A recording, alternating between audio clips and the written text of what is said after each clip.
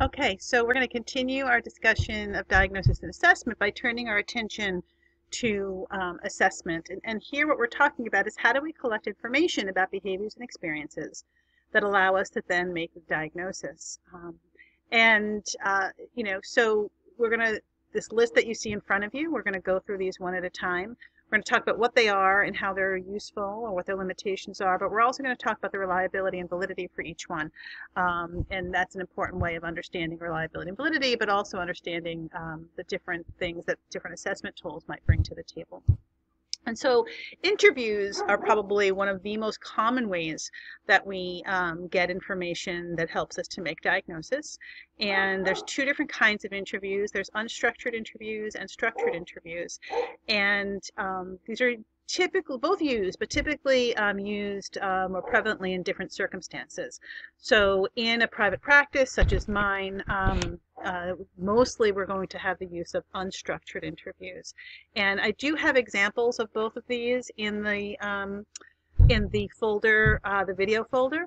And so if you want to pause after this slide and go look at those, that would be a really good idea, or maybe even pause now and go look at those and then come back.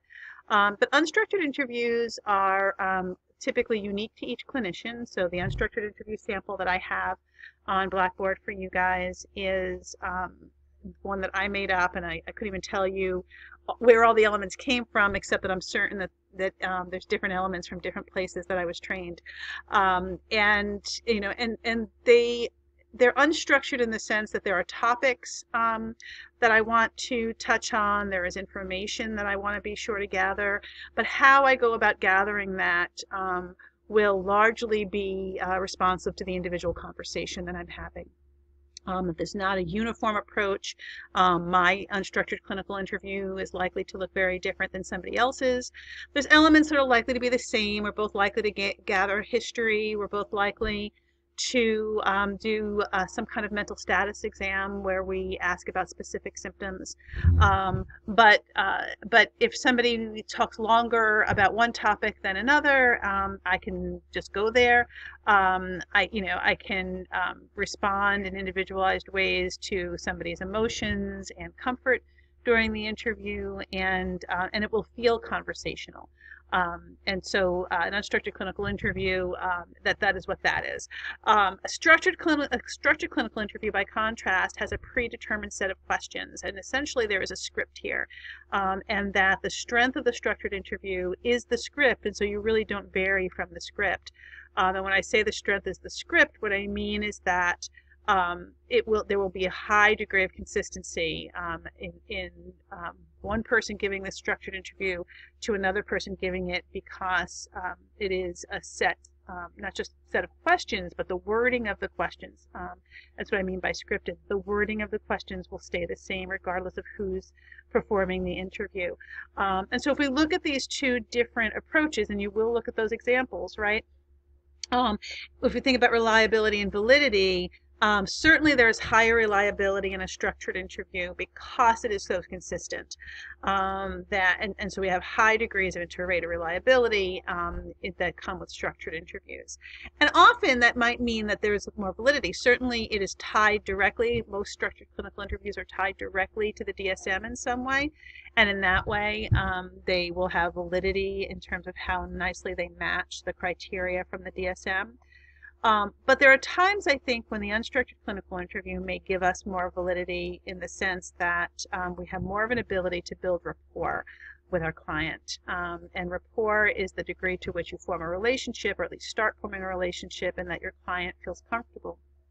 When I'm always aware the first time I'm going into a waiting room that the person on the other side of that door, if it's the first time they've met me, is taking a big leap of faith, right? They have no idea who I am. They're about to tell me very private and maybe painful things about themselves. And they don't know who I am as a human being. They don't know how competent I am as a psychologist, and they're taking this big leap of faith. And I really see my job in that first session, primarily it is to gather information, or at least the start of information that will let me diagnose and help this person. But it is also my job to make them comfortable, and certainly it is my job to make them comfortable enough that they can be honest and open with me. And I think the unstructured clinical interview wins there, that the structured clinical interview feels like you are getting a script. It feels like somebody is reading from a script to some extent. I think that just pulls maybe for less openness, or at least that the unstructured clinical interview pulls for more openness. So take a look at those examples, and I'll be happy to answer questions about them, and especially about my unstructured interview if you have them.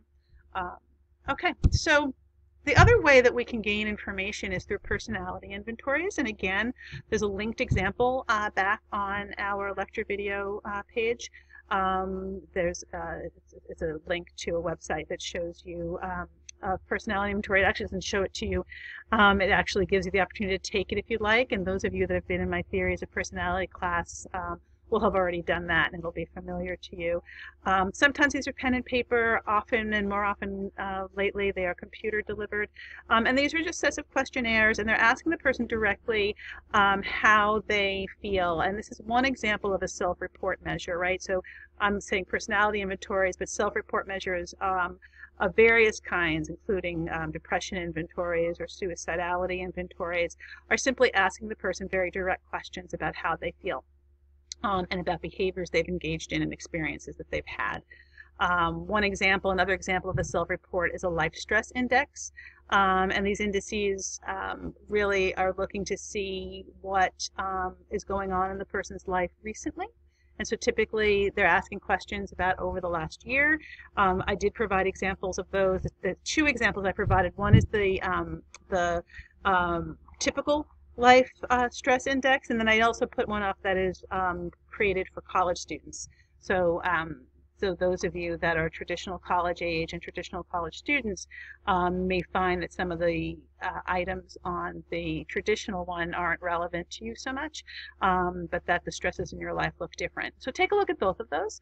And here, when we talk about reliability and validity, right, that these tend to be fairly reliable, in the sense that they're asking fairly straightforward questions that ask for straightforward answers. And so the answers to these questions don't change much unless behaviors and experiences change, which we would expect the answers to change.